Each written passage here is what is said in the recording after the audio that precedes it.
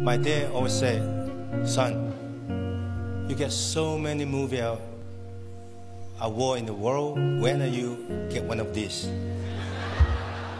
Then I just look at my dad, ha ha ha. Dad, I only make comedy action movies. Many years later, I come to Hollywood, meeting with some big studio director, Stallone's house. That was 23 years ago. I see these little things in his house. I touched it, I kissed it, I smelled it. I believe still have my fingerprints in. They keep it.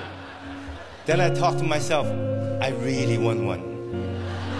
After 56 years film industry, making more than 200 films, I break so many bones. Finally, this is mine.